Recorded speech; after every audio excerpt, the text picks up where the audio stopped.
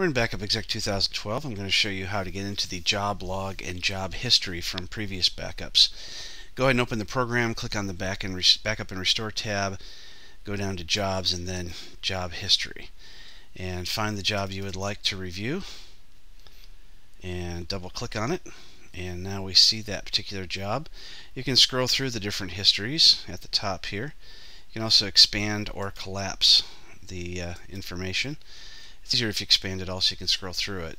This is the job log, and then after that we'll take a look at the job history. So the job log, if you scroll through, gives certain information such as the name of the computer, the job log file where it exists, the type of job, was it a backup, was it a restore, that kind of thing.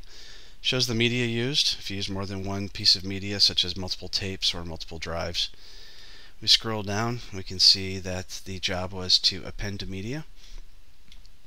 Scroll through, it says a little bit more information, the path to the files that were backed up, and then we see the verification also. At the very bottom it says that it was successful.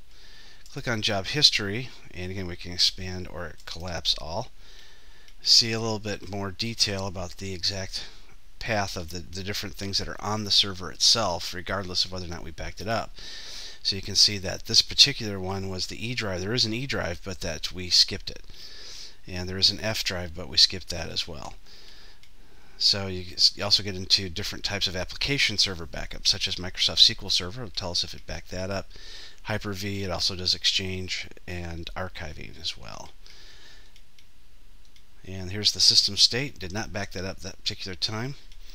We did back up something from the C drive, which is why you see the byte count and the directory that was backed up. And then we see the verification, just as we did in the job log. When you're done, you can save this file to your hard drive, or you can print it. You can also find specific things as well.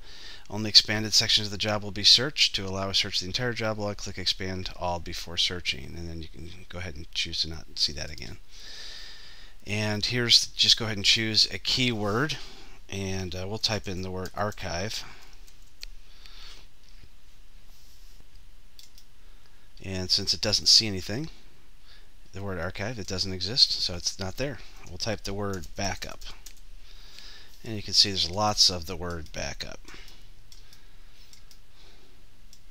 And when you're done, you can go ahead and close that, and then close there.